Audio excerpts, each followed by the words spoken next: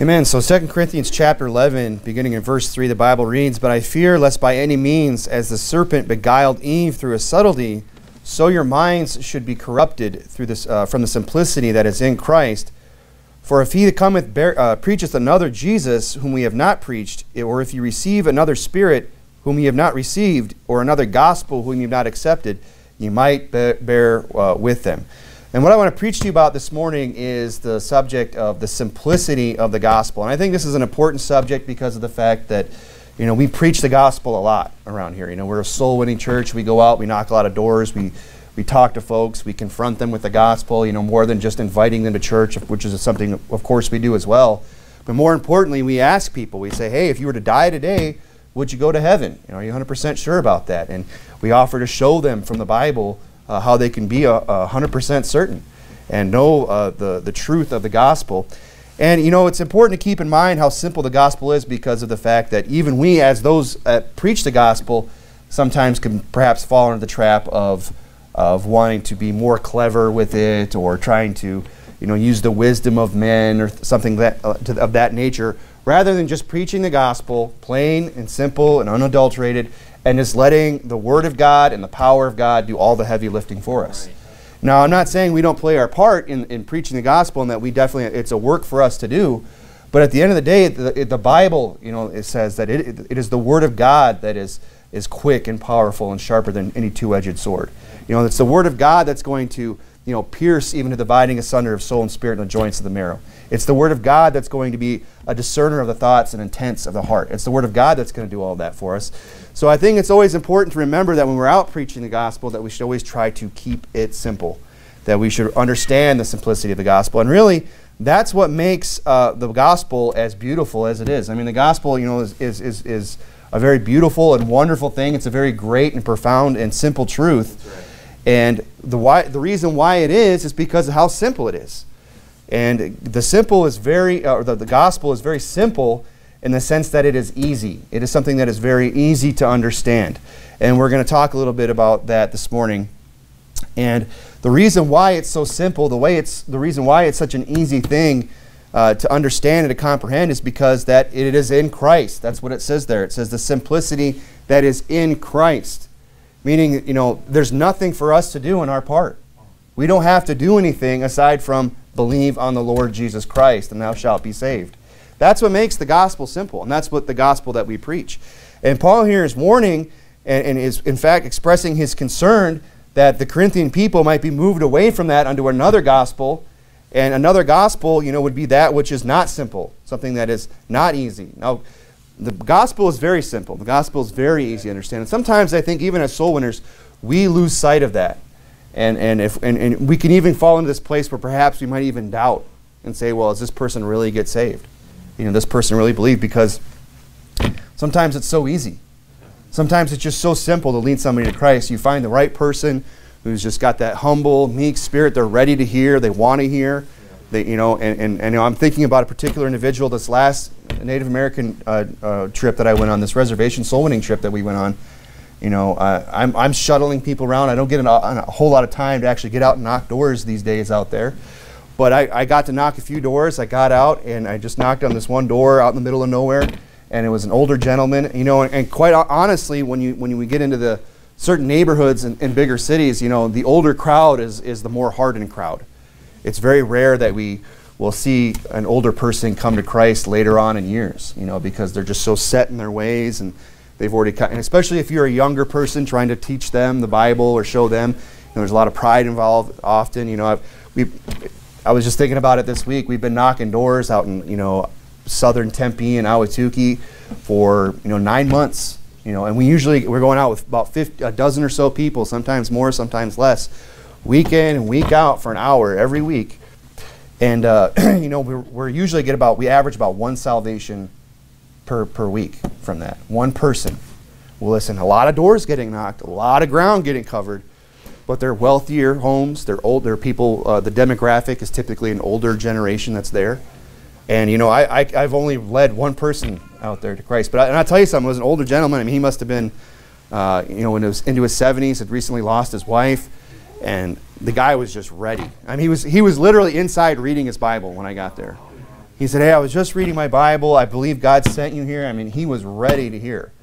You know, and I didn't have to wax eloquent. I didn't have to come up with a bunch of intriguing illustrations to try to get him to pay attention. All I had to do was preach the gospel. Amen. All I had to do was open up the Bible, take him through the Romans road, make sure he understood it, and he got saved.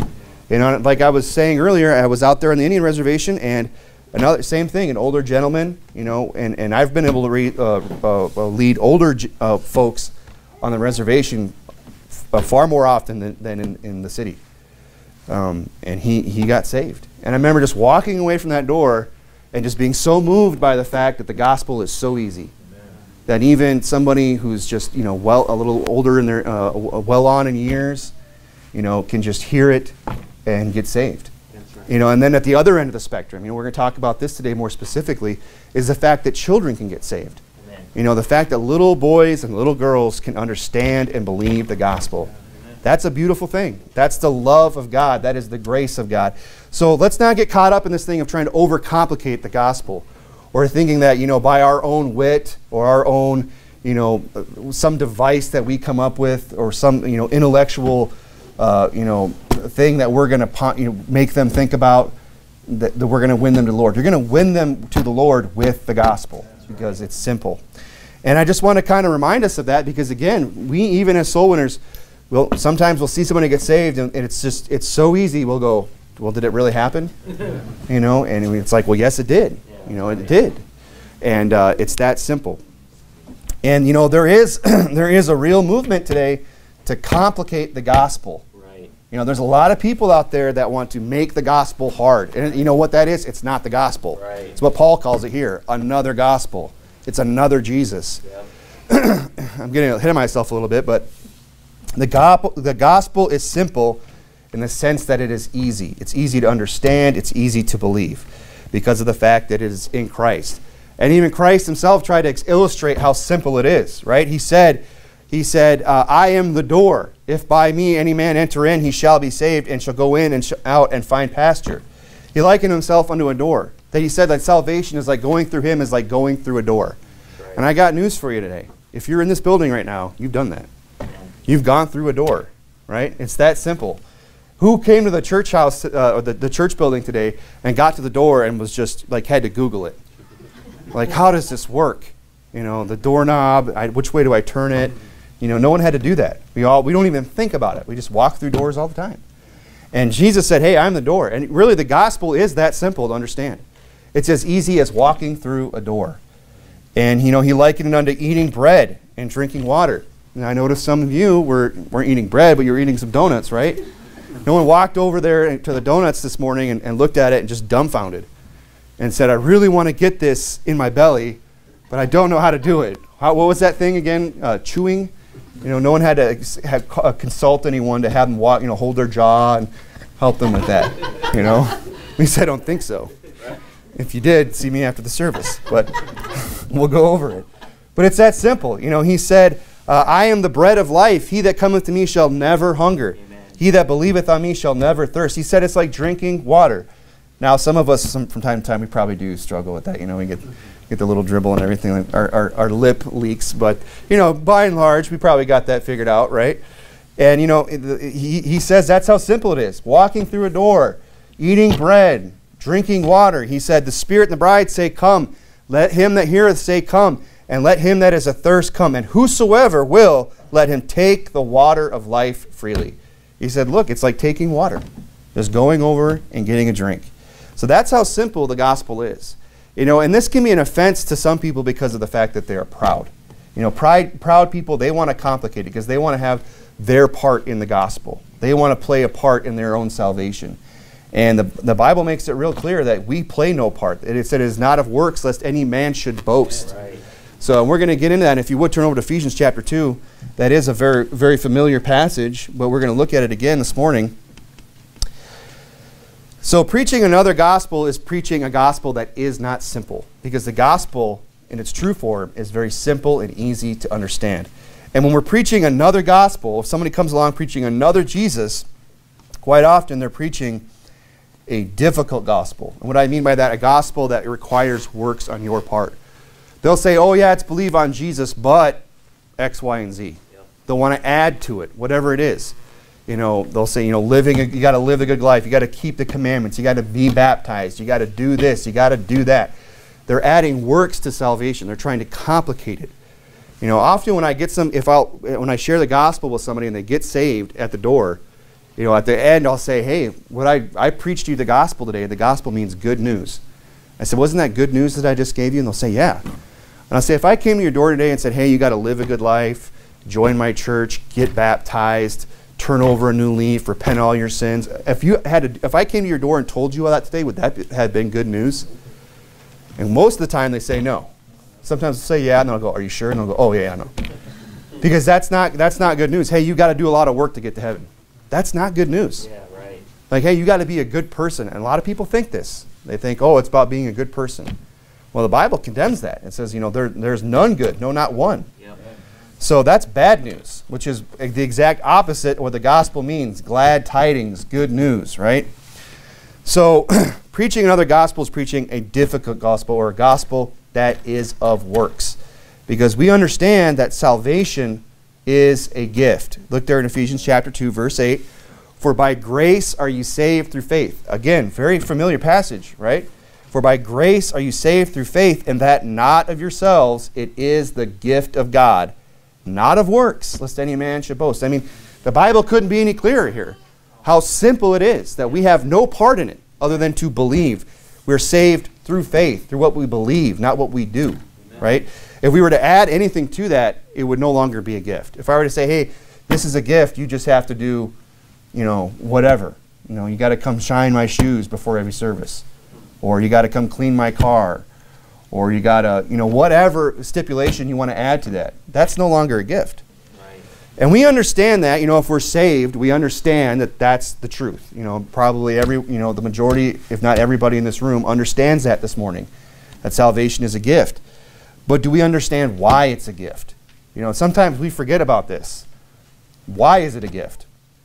Look there in verse 1. And you hath he quickened who were dead in trespasses and sins. Look, before you got saved, you were already dead in trespasses and sins. What good work are you going to do as a dead person? What are you going to offer God as somebody who is dead in trespasses and sins? And that's what we have to often bring people to the understanding of when we're out preaching the gospel, is that they're lost, is that they're dead, that they're a sinner, that they are without hope in this world. They are without God and without hope. He goes on in verse 2 and says, where in the time past you walked according to the course of this world, according to the prince of the power of the air, the spirit that now worketh in the children of disobedience, among whom also we all had our conversation in times past, in the lust of the flesh, fulfilling the desires of the flesh and of the mind, and were by nature the children of wrath. You know, it's inborn, it's by nature that you are a sinner. It's not something that you just stumble into. You're born a sinner. We're by nature the children of wrath, even as others. But God, who is rich in mercy, for his great love wherewith he loved us, even when we were dead in sins. Again, Bible's showing us that, you know, without God, we are without hope, that we are dead in our sins. Right. You know, and this is what people have to understand, is that there's nothing you can do as a dead person. You know, the illustration is, you know, can you put a corpse to work? I mean, can we go down to the graveyard this morning and dig them up and hand them a shovel and say, hey, we got a job for you to do? You can't. They can't do anything. They're dead. What good works are we going to offer God as dead, being dead in our sins?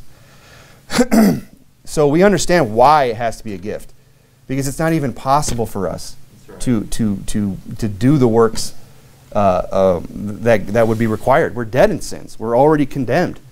What does the Bible say in John 3? He is condemned already. He is condemned already because he hath not believed. That's right. So we understand why it's a gift, right?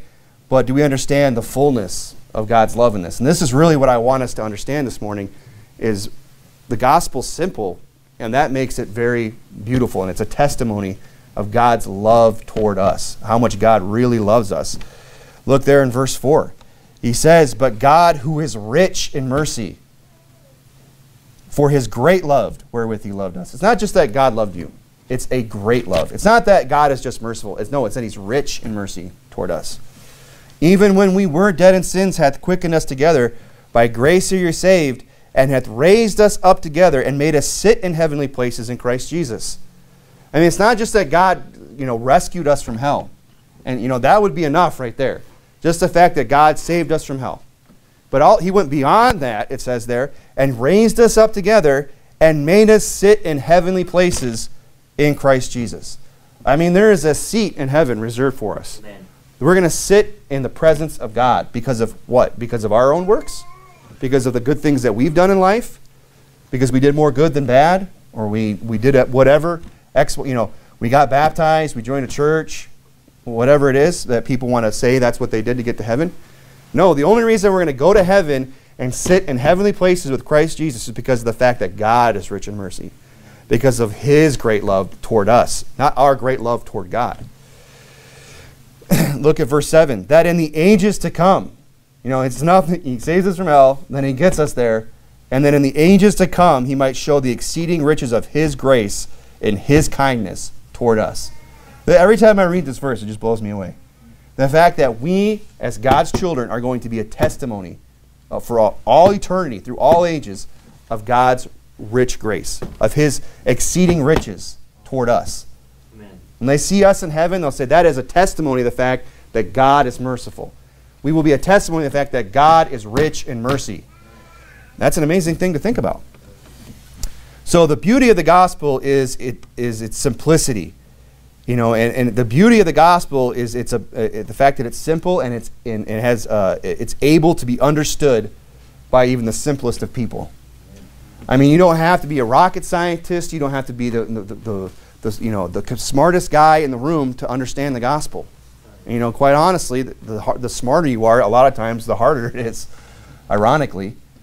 But it's very easily understood by even the simplest of us. And that would include children. That's probably one of the great truths of the gospel is that even a child can understand the gospel. I mean, are children not the simplest among us? Granted, some are more simple than others, right? But it's true, they are very simple. I think a good proof of this is the fact it says in Proverbs 14, the simple believeth every word, but the prudent man looketh well to his going. It says the simple believeth every word. Is that not how you could not describe a child in that way? They believe every word. I mean, we were just talking on the way down here. We got the Dunkin' Donuts is running their specialty donuts is the spider donut. And my kids are in the back, and I say, yeah, it's made of spiders. Now, the older ones have caught on to how I am, right? Karen, my first, the poor thing, she had to go through the gauntlet, Now she can kind of warn the other kids, Dad's pulling your leg, He's not really going to sell you to the gypsies for a quarter, I used to tell her that, hey, misbehave, I'm going to sell you to the gypsies for a quarter. And she, oh, no, you're not. Then later, Mom, is Dad really going to sell me to the gypsies? Because she believes every word, and we could, to our own amusement, us fathers can really exploit that, right? For our own twisted and sick amusement, and tell them things like, hey, the sun's only the size of a quarter, look, and compare it. And it sets here in Arizona, that's why everything's dry and red.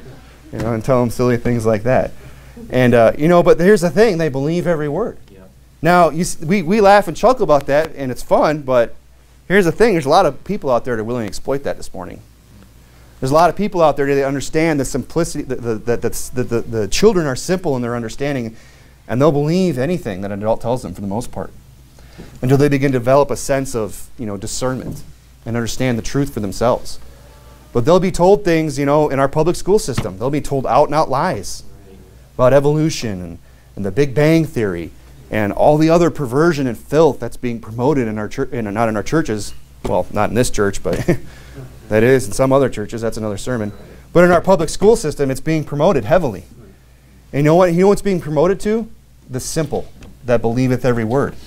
And it's a real shame, isn't it? Yeah. It's unfortunate today that the most impressionable among us are just being, taken advantage of, and having lies just pour down into their heads, and just having that forced upon them, and they grow up believing these lies. You see, the children are simple among us, and that's kind of a double-edged sword, because they'll just as easily believe the truth as they will a lie. It's what do you want to tell them this morning? And, I think a good example of this is Samuel. I won't have us turn there for the sake of time, but Samuel, if you recall, he was, actually, you know what, let's go there. Let's go to 1 Samuel chapter 3. It's too much for me to sit here and try to just catch you up on it. So 1 Samuel chapter 3. Of course, Samuel was, one of the great prophets of God. And it says there in verse 1, 1 Samuel 3:1, and Samuel, and the child Samuel, so this is when he was just a little boy, ministered unto the Lord before Eli, and the word of the Lord was precious in those days, and there was no open vision. And it came to pass at that time, when Eli was laid down in his place, his eyes began to wax dim, that he could not see. And ere the lamp of God went out in the temple of the Lord, where the ark of the God was, and Samuel was laid down to sleep.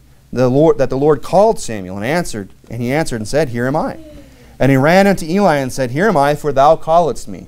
So he hears something, and he thinks it's Eli, the high priest. He runs to him, says, Oh, you called me. He doesn't realize it's God. And he said, I called not, lie down again. And he went and lay down. And the Lord called yet again, Samuel. And Samuel rose and went to Eli and said, Here am I, for thou didst call me. And he answered, I called not, my son, lie down again. Now Samuel did not yet know the Lord, neither was the word of the Lord yet revealed unto him. And the Lord called Samuel again the third time. And he arose and went to Eli and said, Here am I, for thou didst call me. And Eli perceived that the Lord had called the child. Therefore Eli said unto Samuel, Go and lie down, and it shall be, if he call thee, thou shalt say, Speak, Lord, for thy servant heareth. Now, so he's being told, look, God's talking to you. God is, doesn't happen today, but God is audibly speaking to him. He's calling out his name. And Eli explains this to him, says, look, God's the one calling you. And if he calls again, this is what you're going to say. Now, what was Samuel's reaction? Yeah, right. We'll get out of here with that. You're pulling my leg. What are you going to tell me next? Donuts are made of spiders? But no, he just believes him. He says, oh, must be he says it's the Lord. He's just believing this adult, this person who's in authority in his life, just telling him, this is what's happening, Samuel. And he goes and he believes him. Just simple faith. And he says there, Go and lie down, and it shall be, if he call thee, thou shalt say, Speak, Lord, for thy servant heareth. So Samuel went down in his place, and the Lord came and stood and called as at other times, Samuel, Samuel. Then Samuel answered, Speak, Lord, speak, for thy servant heareth. And the Lord said to Samuel, Behold, I will do a thing in Israel, and so on and so forth. So again, this is a great example of a child who can either be led one way or another. He could either, has this opportunity to hear the truth and know the truth, that it's God that's speaking to him. And it shows us that children will just as easily believe a lie as they will the truth. And really, what we have to understand about this is that this makes children very vulnerable. This makes children very dear and precious in the eyes of God. God looks down and sees these kids and these children and their simple childlike faith, and it's very precious to him. It's very dear to him. And it's a wicked thing today that it's being exploited by evil people. This nature that children have to just believe every word, to just trust people until they learn better. Go over to Matthew chapter 18. Matthew chapter 18. And this is why the gospel is simple, is so that someone as simple as a child could believe it. And what that also means is that the gospel has to be received as a child. You have to have a childlike faith to even believe the gospel. If we think about when we got saved, how easy was it? How simple was it to believe? Did we have to see mountains move? Did we have to see a sea split? Did we have to see some great miracle? Or did we just have somebody show us from the Word of God what the Bible says, and we just believed it? Jesus said he had the faith of the grain of a mustard seed. You could say unto this mountain, Be thou removed, and be thou cast into the sea, and it shall be done. That all you would need is the faith of the grain of a mustard seed.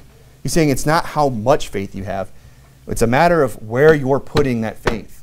A child can have that simple little bit of faith, and if they just put it all on Jesus, they'll get saved just as same as anybody else. Because that's all that's required for salvation. Look there in Matthew chapter 18, verse 4. Jesus said, Whosoever therefore shall humble himself as this little child, the same is the greatest in the kingdom of heaven. And whoso shall receive one such little child in my name receiveth me. But whosoever shall offend one of these little ones which believe in me, if it were better for him that a millstone were hanged about his neck, and he were drowned in the depths of the sea. That's some strong language that Jesus is using there. I mean, it almost sounds like a hate preacher. That he would suggest that somebody should be, executed. Yeah. Is that not what he's saying? Yep. He's saying, look, if you were to offend one of these little ones, it would be better if you tie a rock around your neck and go jump in the lake. Mm-hmm. Let's bring it into the modern vernacular, right? Go jump in a lake, buddy. Yep. That's what he's saying here. And it's those that would offend these little ones, these children, those which would believe in Christ, because they are, they're innocent, they have that just simple, childlike understanding, and somebody else exploits that. And instead of teaching them the truth, they fill their head with lies, and they offend them.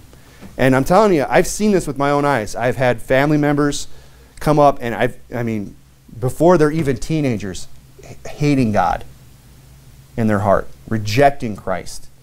And then, people don't understand. It's frightening to see, but kids can even become reprobate at it's at an astonishing rate. That even kids today can graduate, before they even graduate high school, be completely given over by God.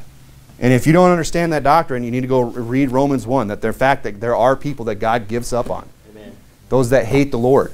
Right. Even as they did not like to retain God in their knowledge, so God gave them up to a reprobate mind, meaning a rejected mind. So we can see how important it is that children, they don't receive lies, that they receive the truth, that they have the gospel preached to them. So, and this shows us also here in Matthew 18 that the gospel has to be received in a childlike manner. That's how anybody gets saved, is that you have to receive it as you would a child. I'll read to you, go over to Matthew chapter, well, you're already there. I'll read to you from Luke chapter 18. It says, and they brought unto him also infants. So these are just little babies, right? And he would touch them, but when his disciples saw it, they rebuked him. So you have these people that are trying to bring their children, their little babies, to Jesus.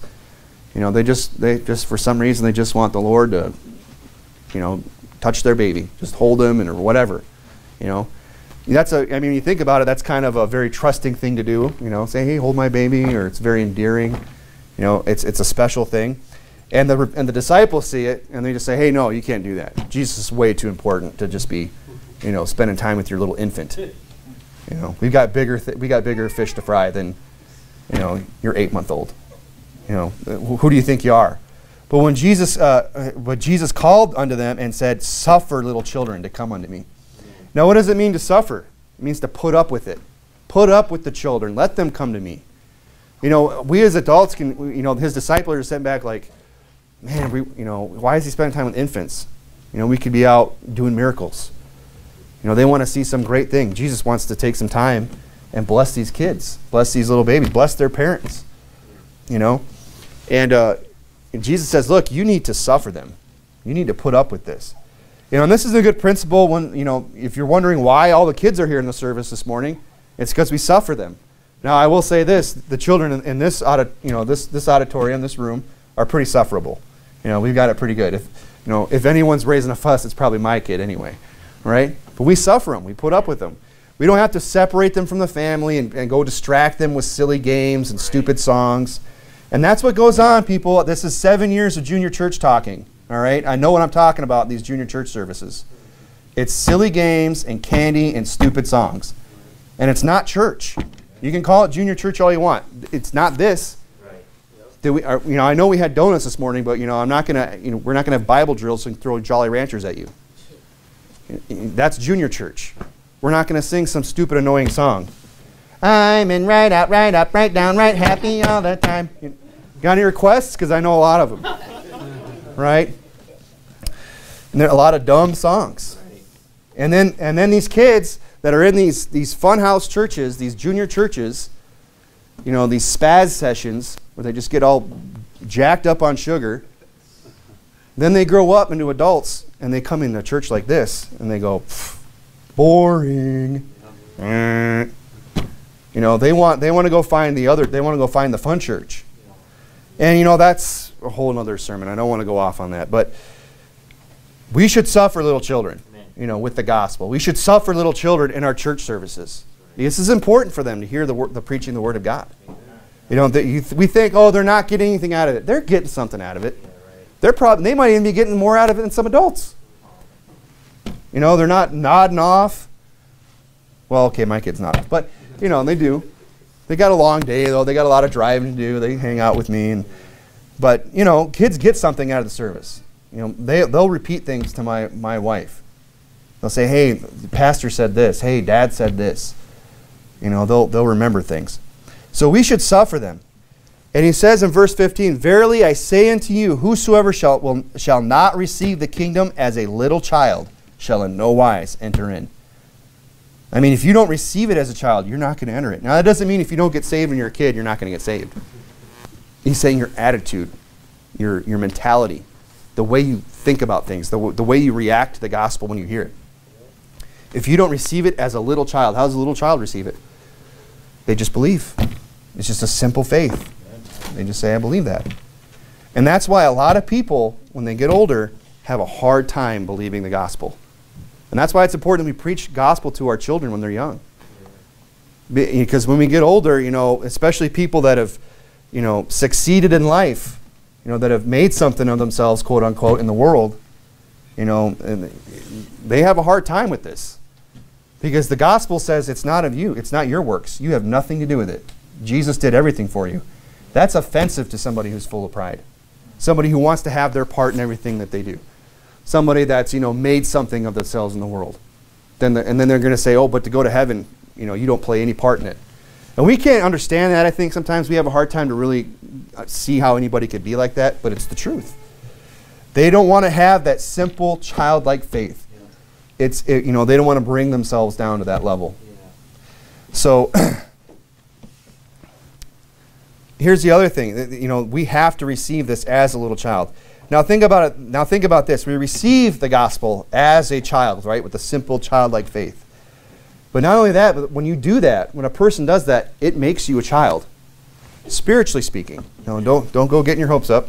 You're going to wake up tomorrow, you know, like Naaman after dipping in the River Jordan 7 times with the skin of a baby. You know, how great would that be, right? But receiving the gospel as a child, you know, like with childlike faith, it makes you a child spiritually. Look there in Matthew chapter 18, verse 3. And said, verily I say unto you, except ye be converted and become as little children, ye shall not enter in the kingdom of heaven. Jesus said you have to become as little children. That ties right in with John 3. Ye must be born again. Yeah, except ye be born again. You know, you have to become a spiritual babe again. That's what he's referring to there. Jesus said in Matthew 11, I'll read to you, at that time Jesus answered and said, I thank thee, O Father, Lord of heaven and earth, because thou hast hid these things from the wise and prudent. The wise and the prudent in the world, they can't see it. They don't understand. It's hidden to them because they're so full of themselves. They're too proud. They can't understand this. It's hidden from them, and he says, and has revealed them unto who? Unto babes. Unto people with just a simple, childlike faith. That's who understands, you know, the meaning of life, why we're here, you know, the profoundness of existence, all the deep existential questions that people want to have answers to, is given to those that have a simple, childlike faith. They understand the truth of heaven and earth and reality. The Bible says in 1 Peter 2, as newborn babes desire the sincere milk of the word, that you may grow thereby. When we're born again, we become a spiritual baby. Go ahead and turn over to, actually I already quoted John 3. Let's just go over to 2 Corinthians chapter 1. 2 Corinthians chapter 1.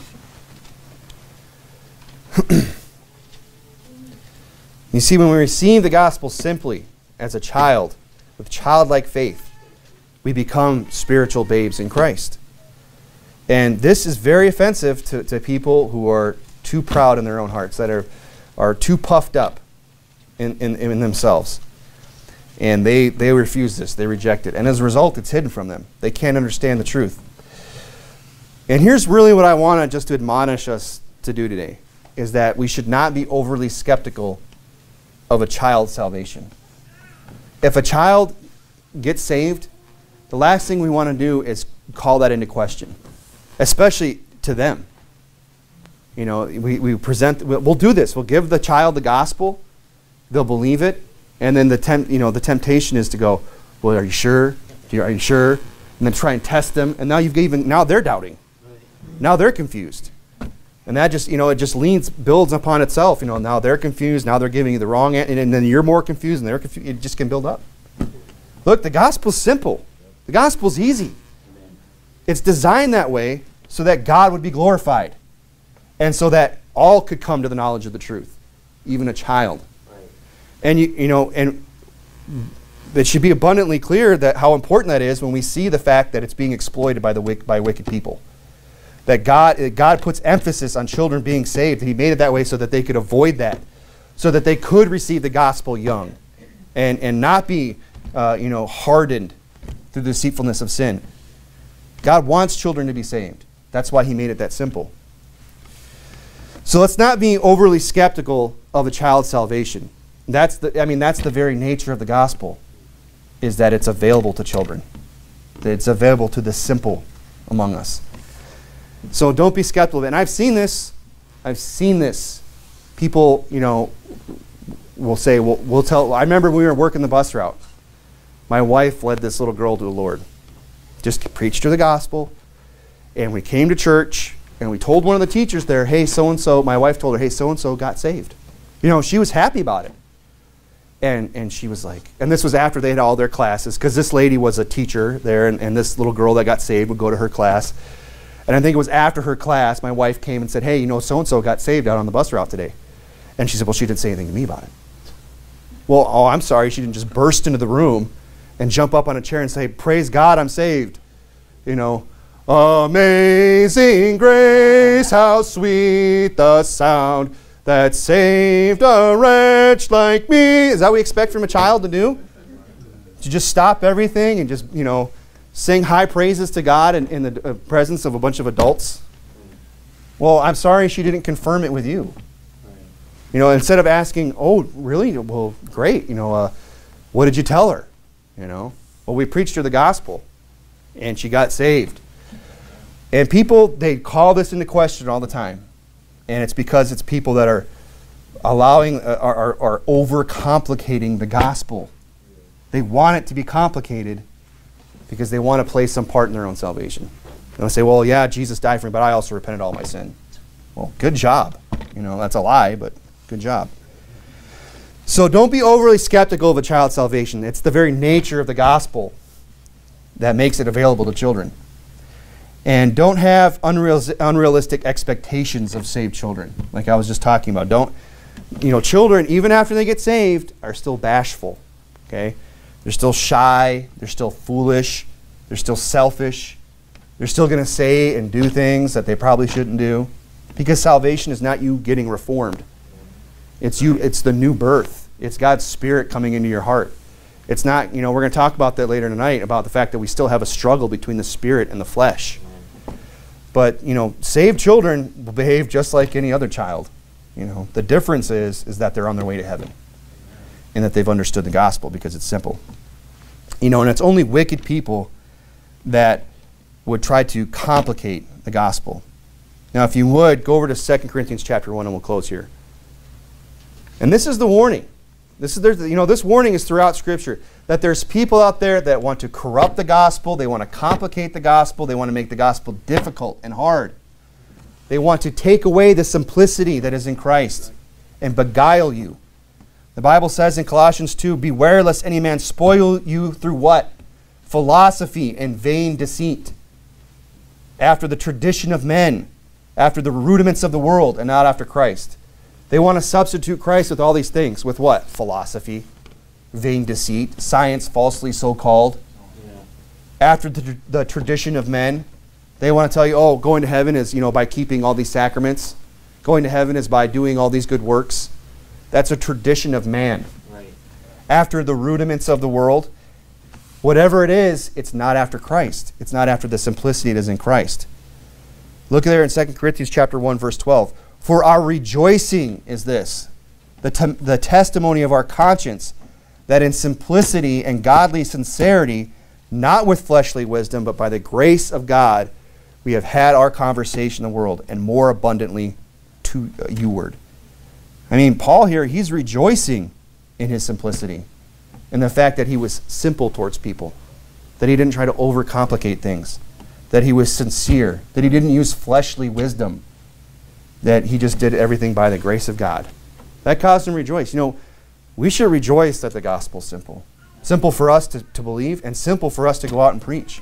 Amen. That we don't have to go knock on someone's door and try to enroll them in an 8-week course on why they need to get saved. Or we don't have to go knock on someone's door and try to drag them to church and preach them down an aisle to an altar to get saved. That we can do it right there. You know, we should rejoice that we have to go out there and recruit them to ride our Sunday school bus and you know, go through all that rigmarole. You know what? If that's what a church is doing, I'm great. Sunday school buses, go for it. Do something. Something's better than nothing. But you know, we could accomplish the same thing right there at the door as you could in the Sunday school classroom without having to have all the burden and expense that comes with that ministry. And again, I'm not talking in a vacuum. I'm you know, bus captain, junior church preacher, 7 years. I did it. And there's a lot of good things, but it's just inefficient. That's my objection to it. It's inefficient. Because the gospel's simple. It's easy. Why do we have to go through all that trouble when we can just preach the gospel right there at the door? And you know, we shouldn't be over skeptical, and we shouldn't have unrealistic expectations, and we should understand that that's something to rejoice over. So rather than sitting around and just questioning a child's ability to understand the gospel and receive the truth, you know, we should be capitalizing on the fact that they can. We should be capitalizing on the fact that they have a tender nature, and we should preach them the gospel. You know, I've been convicted of this lately. I need to be better about this. Is that when we see kids out there, of preaching them the gospel when we have an opportunity. Now, I'm all for, if you're at someone's house and a young child comes to the door, to making sure mom and dad are okay with what you're doing. But you know what? We could probably do a little bit better. You know, I love Brother Fabian's approach with these kids that he sees on the street. Hey, I got a free DVD. You know, we got all these DVDs that we give away over here. And by the way, everything over there is free. Take as much as you want. And he goes out and says, hey, if you'll listen to what I have to say, I'm going to give you a free movie. Amen. I mean, you say free and movie in the same sentence, that kid's going to hop off his bike, you know, put down his skateboard or whatever and listen. Yep. And, you know, and here's the thing. When they start to listen and they receive a simple, unadulterated, pure representation of the gospel, you know, they are given an opportunity to do what we have all done, which is to have a simple, childlike faith and trust in Christ. So let's not waste that, and let's capitalize on that rather than sitting around and criticizing. Let's go ahead and pray.